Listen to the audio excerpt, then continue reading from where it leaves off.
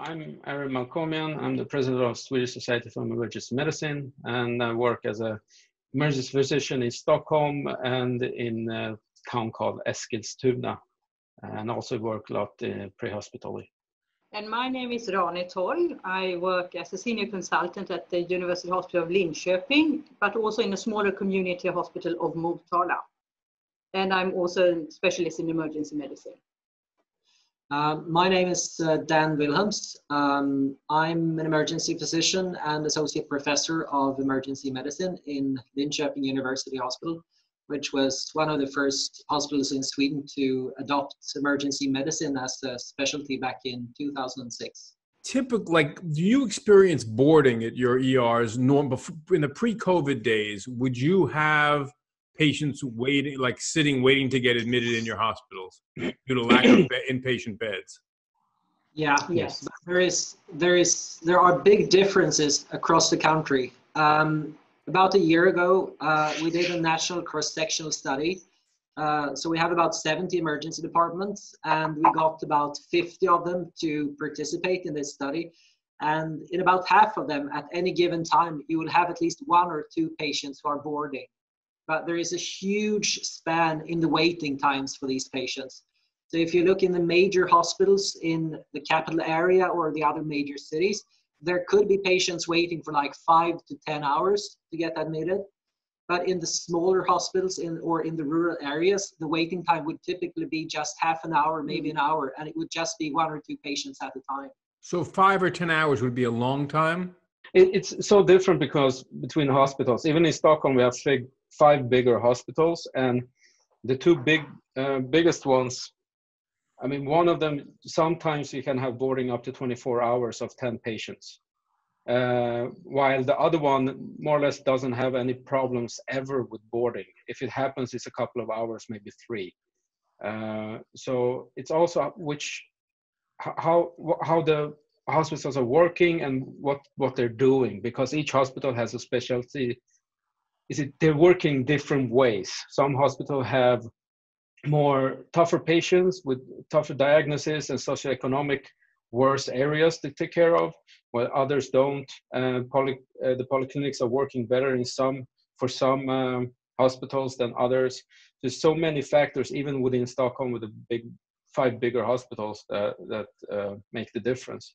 But the span, even in Stockholm, is so big that from a couple of hours from a hospital that never gets worse than that to another hospital that sometimes can have 5 to 10 patients waiting up to 24 hours. And is that, do you think, to some extent because of style and inefficiencies and things like that? Or is it because the hospital is literally full? Or they're empty beds, but they're not clean, or no one's managed to get them organized and things like that? No, they're always full, the beds. That's not a problem. This is about way of working, not in the ED. It's more how they work in the hospital with the wards, how they get rid of the patients, if you say so, from the wards. That's the biggest problem. But on the wards, if you took away the inefficiency, would there be empty beds at all times, or is the hospital 100% full? It's hard to say, because we have with the boarding, how can I say this? The problem is we have beds, but they're not open due to lack of nurses. So we have wards that are closed. So we're going already above that. So we have maybe up to 100, 200 beds in Stockholm total that are not open due to lack of nurses. So you have nurses, would have 200 more beds. So we're working of a capacity that's, first of all, 200 beds less in Stockholm. The second thing is the beds we have, we're using a capacity before COVID at about 90% plus, even sometimes 105% up to that level. So we always are working in Stockholm, at least at that level. So it's tough. So you don't really have surge capacity? No. Zero. And that has changed also, just to give some perspective. Yes. So if you look at the Western OECD countries, Sweden at this time has the lowest number of available hospital beds per inhabitant. And that has happened over the last 5 to 7 years. So there has been a dramatic decrease in number of available hospital beds. And I think already just before this COVID crisis started, we were more or less at a breaking point where most hospitals were still managing fairly well, but they were always close to the tipping point where you would start getting a long boarding time for most patients because the hospital was full. Gotcha. Interesting. One should add, I think, this with disposable beds. We always relate to nurses.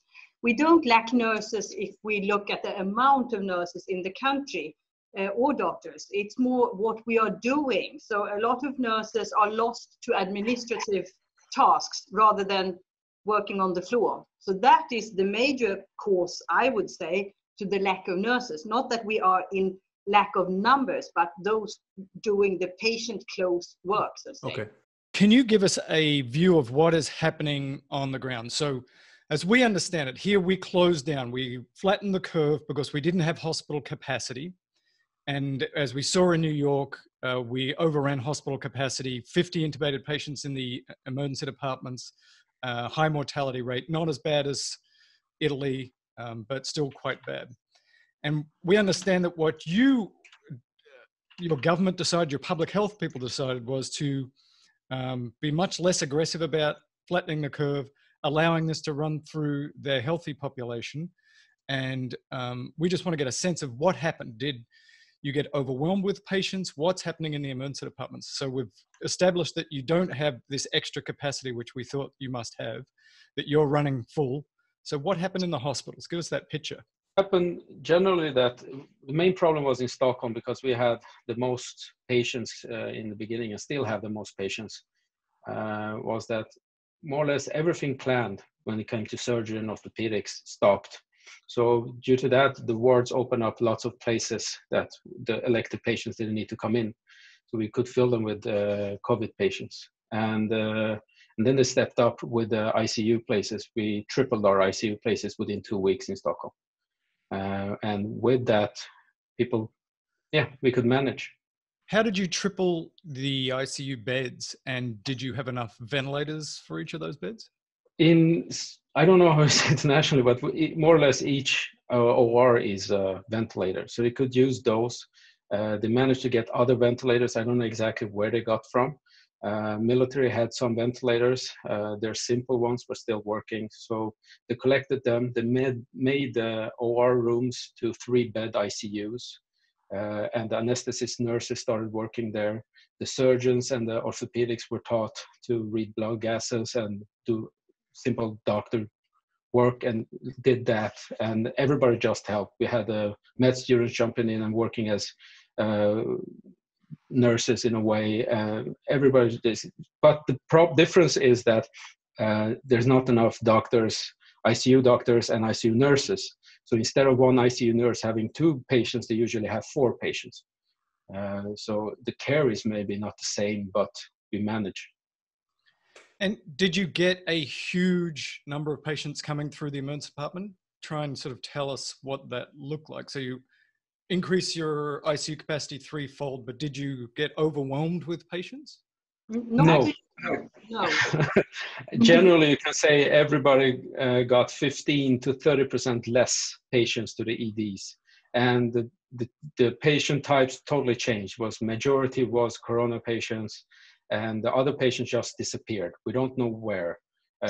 We have lots of registries in Sweden. One of them is the heart registry that registers different things. And they have noticed 40% less registries during this time. And we don't know where those 40% of patients went. They're just not coming to the EDs anymore. And also we have at least a budding emergency medicine registry, which has about 40% coverage on the national level at this time. And we can see that general number of visits has decreased with about 25% since the beginning of March, if you compare it to last year. And it seems like a lot of low acuity issues actually don't show up in the emergency department now. A lot of low acuity cases don't come. And the reason for that is obviously unclear at this stage, but it might be a combination of the fact that restricting social contacts at least a bit, might decrease the number of just general infections spreading, but it might also be that people are actually doing less silly things like being drunk and having accidents and that sort of thing. But that remains to be determined in detail, of course. But we have seen a decrease in the number of visitors. And at least in our hospital system, yes, there hasn't been a huge burden of COVID patients either. I mean, at some days there have been several who have been really ill, but I think the major strain in our hospital system has actually been on the ICUs and to some extent in the wards, in the general wards. General wards and intermediate care. What we also did was to go out, so the general population got the information that there is a risk of crowding at the emergency rooms. So please think before you go. So a lot of the anxiety patients, for instance, have disappeared. Another thing that we did is that the general practitioners, which they have a very big part of the healthcare of the patients in our country, and they have been preparing old patients, taking time to prepare them. So old patients that came in and often got something done that perhaps could have been done at home in their homes, elderly homes, they were prepared so that the nurses could do what they needed at home. And what we also did was to go out and say, at least in our region, phone the consultants. We have a direct line to the paramedics and to the general practitioners in our region. So a lot of phone calls came to us, so we could decide or help treating at home, either with paramedics or nurses in the districts being responsible for the patients at home. So that way diminishing the amount of patients coming in for unnecessary treatment that could be done on distance or on a lower level care. Given all this, it doesn't sound like you believe that there were extra deaths due to the hospitals, any part of the hospital, the emergency system or the ICUs being overwhelmed. Do you have a sense of what percentage of the patients who died from COVID died in hospital or died in a nursing home or hospice or home? So it's tricky to answer that question because they have only lately started to give numbers on a national levels separately for those who die in nursing homes and for those who die in the hospital. So up till just about a week ago, there hasn't really been any good numbers on these separate categories of patients. But now it seems that actually I think a majority of the patients die in nursing homes. Yes. At this time. That's also one issue. They phone us as consultants and have a discussion. I have this patient with these symptoms, and if I say I think this is more a COVID, looks like COVID symptom, we discuss what would hospital care add to someone who is 95 years old with dementia and so on. What is the prognosis? And often these discussions with very old patients where we already from the working plan of a general practitioner think a palliative approach is good, we decide at this stage stay at home. If the patient is not suffering, stay at home. So a lot of these decisions have been made before it's for them to enter. But as you say, we don't have the numbers on everyone yet that might have died at home. And there's another problem with that also is that you need to, we don't test everyone that dies, and we don't do autopsies everyone that dies. So if you suspect someone has a cold and dies and we just write on the death certificate, it could be COVID-19, and there's your statistics. So it's not 100% that one either, that we know is for sure that they died of COVID-19 or not. So in the medical community, as best you can tell, what is the reaction to your country choosing to take a lighter touch, putting more responsibility on citizens for using good judgment and less structural changes to society? Is the medical community applauding that or worried about it in terms of its consequences on the death rate or workloads, or what's the general sense? think the general sense is positive, because so far we have been able to manage the inflow of patients it's different in different regions, as Arin say. But so far in our region, I think the approach has functioned, because we have had reserve capacity to take more patients if it's necessary. It has been on the limit with the ICU units some days, but so far I think the strategy has worked very well. Yeah, and I think it's also a matter of perspective. So if you look at Northern Europe, for instance, all other countries in Northern Europe have taken a much more restrictive approach. And I think the most extreme approach is represented by Finland, which is our eastern neighbor. And they basically decided to shut down the schools. They restricted even travel nationally. So traveling between different regions within Finland was prohibited for some time. And I think that these very different decisions made by different governments in our part of Europe created a lot of political tension at an early stage. So when this all started in March, there was a lot of political animosity happening, because we were told that you're very irresponsible in Sweden because you don't seem to be taking this seriously. But now, over time, when we see that it seems like the impact becomes rather similar, no matter what approach you have been taking, I think this criticism has actually waned quite substantially. So now, for instance, Germany is talking about having Sweden as a role model to actually decrease the restrictions and sort of starting up society again. So I think now, when it's less political and more a practical approach to how things could be managed, there is less tension, but there was a lot of tension at the outset. We thought that you were crazy. We thought that this was going to explode, blow up in your face, Swedes dead in the streets. And that didn't happen. Dave, do you have any sense of why? Like, why do we have a New York? Why do we have a Lombardy in Italy? And then we have Sweden that doesn't look like they've been very lax and no explosion. Culture, I think, is the answer. There are lots of memes before this happened, how Swedish people line up for the bus. It's at least 2 meters between each person.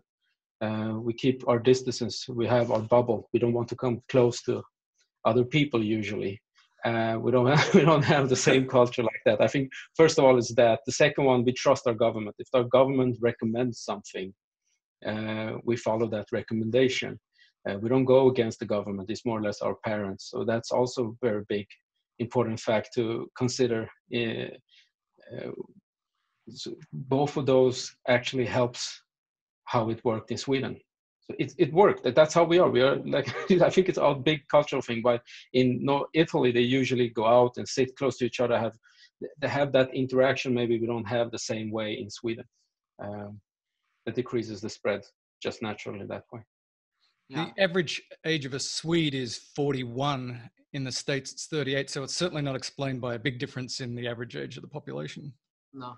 Right. But it could also be a matter of population density, obviously, because when Americans ask, because usually it's difficult to know how big a country is, I usually say that Sweden is the size of California, but the population is about the same as New York City. So you spread out New York City in all of California, which creates a lot of natural space between cities, between towns, and also between people. So there are only a few places in Sweden where you actually have this really urban population density, which I think also naturally creates less opportunities for dispersion of something contagious. I mean, in Stockholm, I think it's about at least half of them, of the households here in Stockholm are single households. And the most affected areas of Stockholm are the socioeconomic different areas, and also with lots of more foreigners there, and they live differently. They live in generations like they mostly do in Italy, when you can live 2 or 3 generations in the same household, so the spread is more. So in Sweden, we don't have that spread because of that also. In the areas we had the spread, it looked more like in Italy. So, one of the interesting questions is you may have a higher death rate than some of your neighbors, but if you reach herd immunity faster, by the time they get there, their death rate may catch up. So my question would be, I've heard some reports that in Stockholm, maybe 25% of people are running positive serologies on random tests, less so in the countryside. What numbers are you seeing or hearing? We've also heard the 25% in Stockholm, and they tested the population of one hospital, the people working there, and they got up to 20% had it already. But we haven't noticed the leave of the people working so much. So they've probably been asymptomatic mostly. I think about 10 to 20% is sort of the range that you see in most studies. It's obviously still a bit lacking because there hasn't been a major study taking or doing serologies on several percent of the entire population, like Iceland, for instance. So I think it remains to be determined what these numbers are in the actual general population. But as audience says, like in hospital workers, for instance, it's around 20% in several places. And have you heard of any colleagues who've gotten significantly ill from the illness? Oh, we've been treating several. Yes. Yeah. Yes. We have. Interestingly, I think in our clinic, we have had only 14 or 15% that have had corona. Yeah.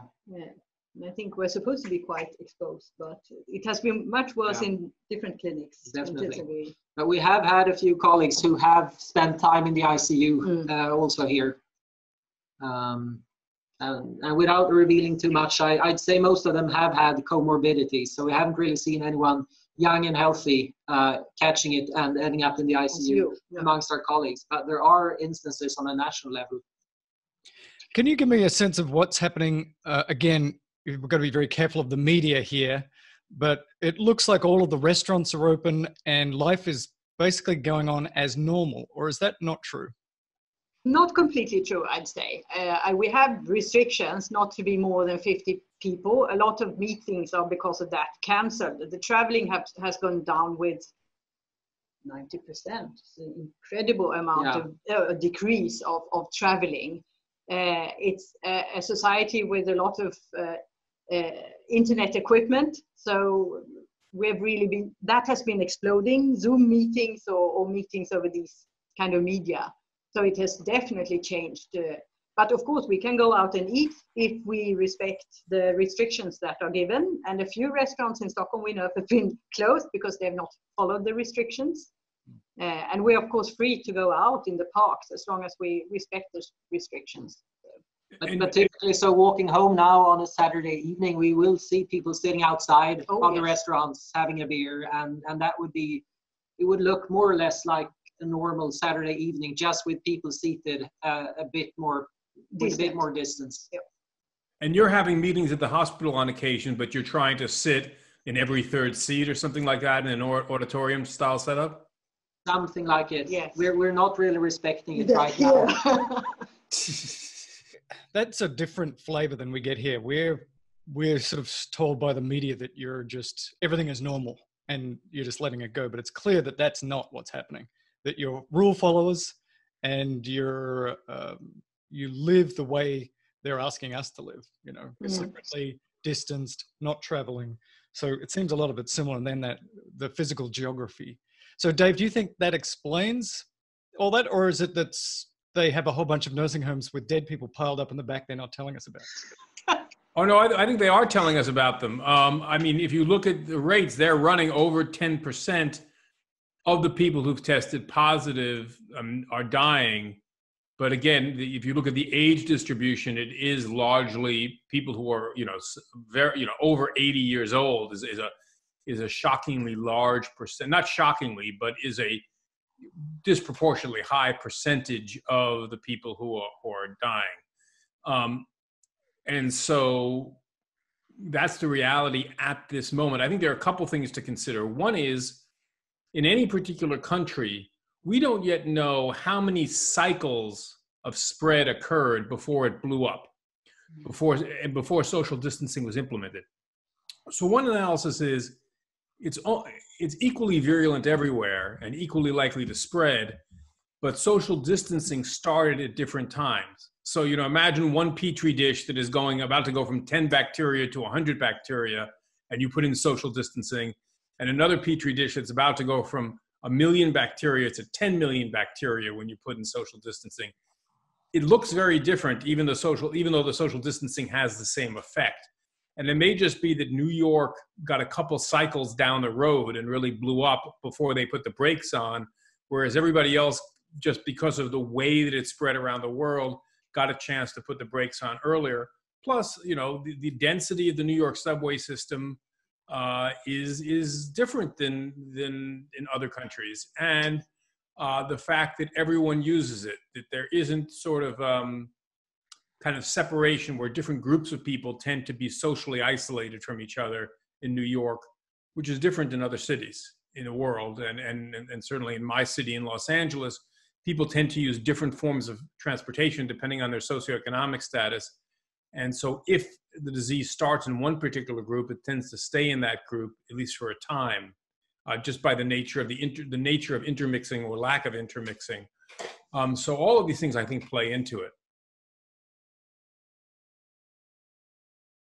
I don't think always that to die in the ICU is a worthy death. Mm-hmm. So these discussions have been quite wide among us and also with our colleagues, the general practitioners. So I think that is one of the good things that have happened due to COVID, that we have been discussing much more about our own patients. How do they want to die, and what is a worthy death and where? And I think this is something that hopefully came out good by COVID, that we discussed this much more with the patients and their families. What do you really wish? And what can we offer at a hospital? I think that is one of the things we'll grow out of this, as well as the point that you guys made earlier, that where have all the patients gone?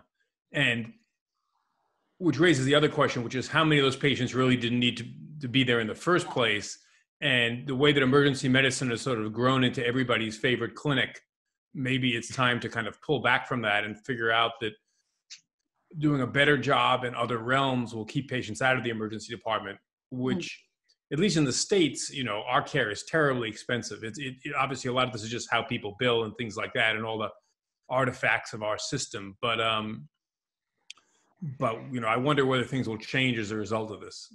Because we have put a lot of emphasis due to that on our communication with our colleagues, the general practitioners. Because I think that if we increase our communication and cooperation with each other, we can spare a lot of patients a visit to the emergency. I think that's right. I agree with you guys, but the problem is the STEMIs are the same amount, but the non-STEMIs are halved. How do you get 50% of the non-STEMIs disappear because of COVID? I have a theory that it's because that a lot of these are inflammatory based, and we have reduced the total burden of virus in the population, which may have been a trigger for inflammation and plaque rupture. Because it's so reduced. I don't think it's explained by just them staying home. I think there's actually a real reduction. That's my theory. I'm going to get a Nobel. Yes. Well, what we need to do is we need to have a group of people do finger stick troponins daily at home, and we'll just see whether your theory is correct now. Yeah, we should do serological testing on the population and a couple of troponins as well, and then we can prove it. There we go. All right. Good night, everybody. Bye. Thank you very much. Check out.